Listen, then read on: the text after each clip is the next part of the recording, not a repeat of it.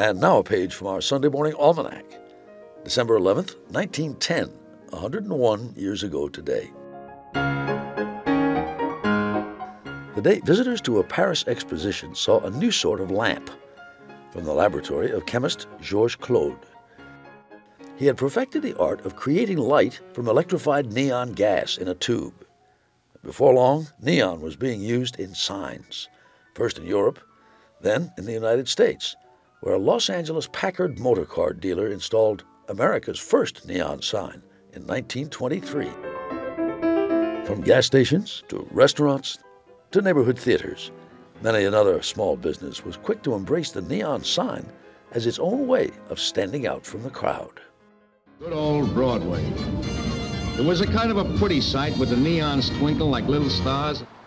And then, of course, there was New York's Times Square, a fantasy in neon, transformed anew with each passing year by advertisers trying to top each other, creating huge illuminated displays that became world-famous landmarks.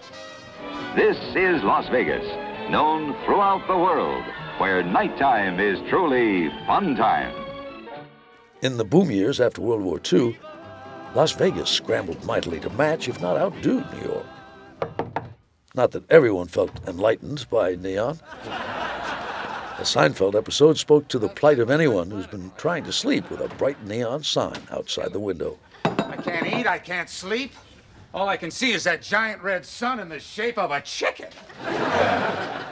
Despite all their glitter and glitz, signs made of neon are far from eternal.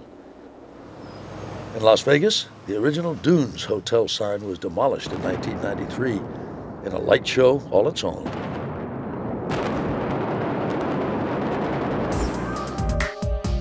While in more recent times, neon signs have been under challenge from newer forms of lighting, such as LEDs.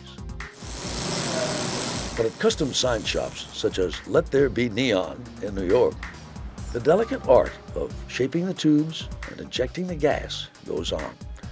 For true believers, nothing but neon will do.